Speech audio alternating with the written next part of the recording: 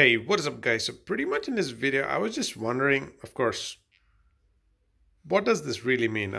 I was just seeing like most of them doing this like few weeks ago.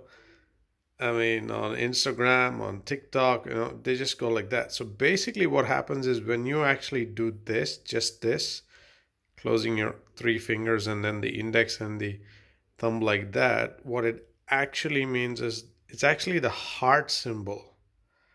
Well, just like that. So it's one of the fastest way to do the heart symbol. So that's how it is. So there you have it. Thank you for watching. Give a big thumbs up if you did like the video, and do subscribe.